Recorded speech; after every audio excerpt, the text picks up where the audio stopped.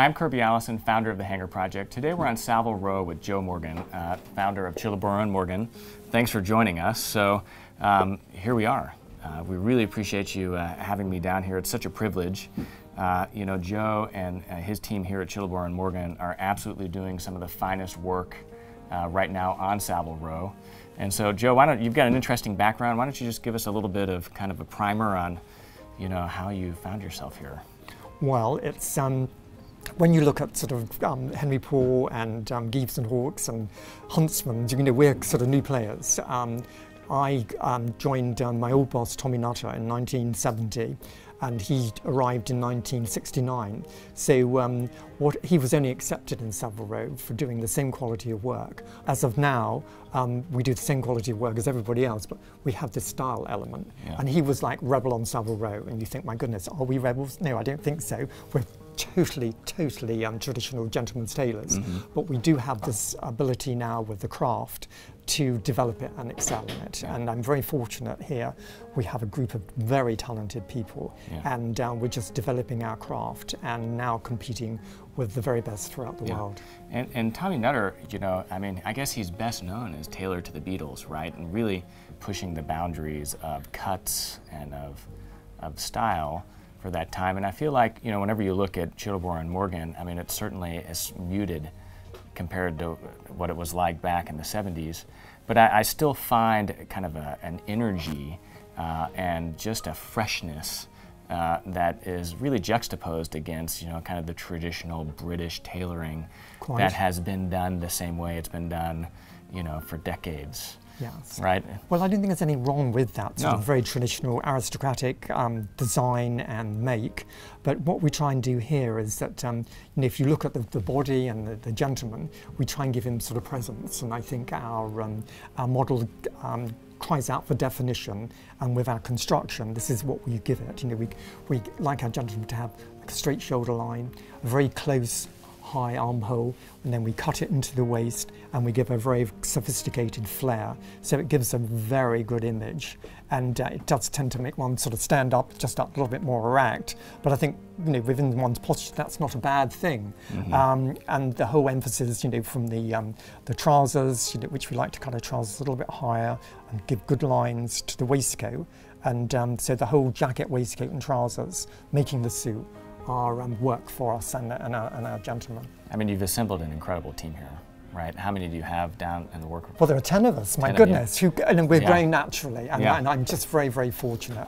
And we have this craft where we don't really have a front of house, whereas, you know, when people come in, they can see whoever is here at the time, and they can just talk through their requirements, and that's whether, oh my goodness, you know, I would like something for a very formal occasion, or I would like something for a daytime. And so we have a team that can look after them, make great selections on fabric, talk for our model, and we do listen to our client. You know, we would listen to, you know, we would say, you know, you have great thoughts on design and with the model that you're wearing, we would listen to you. And I think that's really important. And, you know, when people sit in front of the mirror and they say, oh, you know, what do you think of that sleeve length? And they say, well, could we shorten that a little bit? And I say, well, of course we can. Whereas I've been in tailors before, and they say, my tailor won't allow me to have my sleeves over this length. You go, hold on, hey, you know, we listen to you. And sleeve length is so personal. We'll work with you to make it work for you.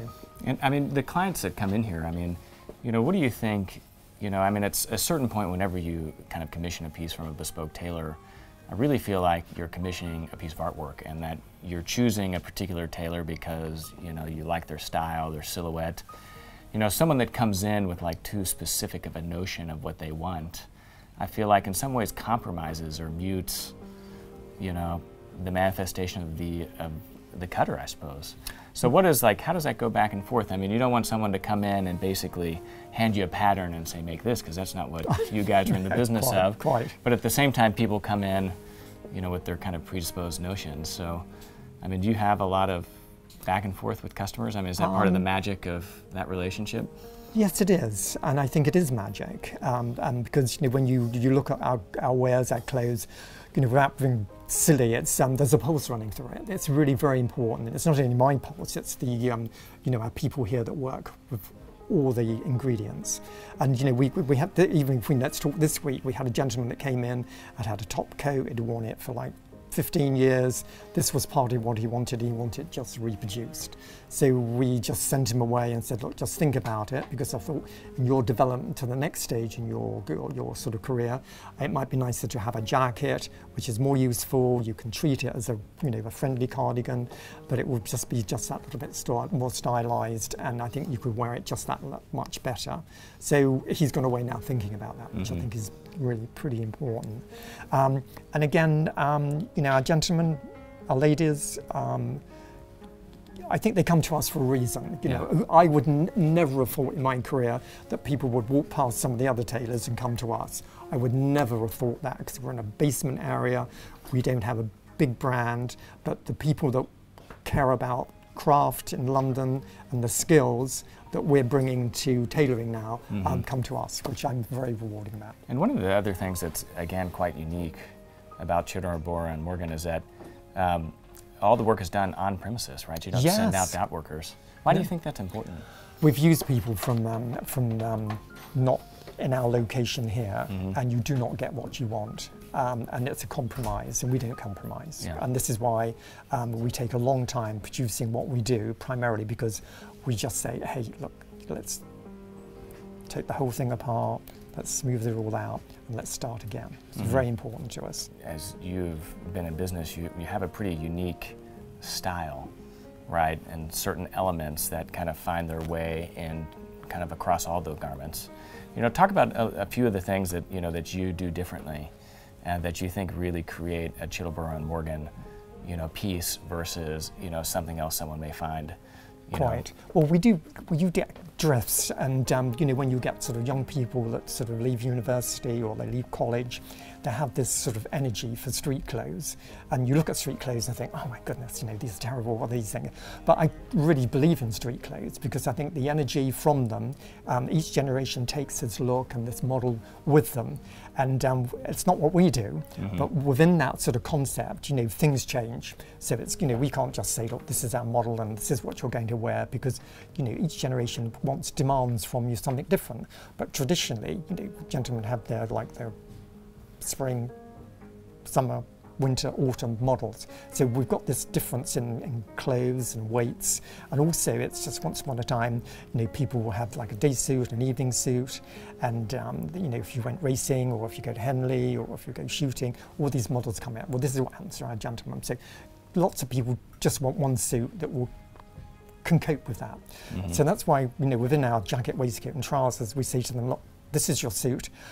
Go and destroy it, but within the meantime, you don't have to wear it as a suit. What I'd like you to do is wear the jacket with a wide open neck shirt and a pair of cotton trousers or a pair of blue jeans, and you can lunch in any restaurant in London or in New York, whatever. And the trousers, they can stand alone, they're sort of like good on the hip, good looking, nice lines, sexy pair of trousers. You can wear those with again, another sports shirt or a formal shirt. Young people go out now and they wear their jeans and a white shirt, and they've got nowhere for their phone, their keys, their car keys, so they leave them on the top of a counter and they may get stolen or they'll forget them. So now we have a waistcoat that we feel that has a cloth back. It's part of our model, and you've got pockets for keys, car keys, phone, so you don't leave them around. So, the basic suit, which gentlemen say, oh, this is yours, you can wear it as a suit, but we like to break the whole element down so you get 3 different sections that you can wear all the way through your lifestyle.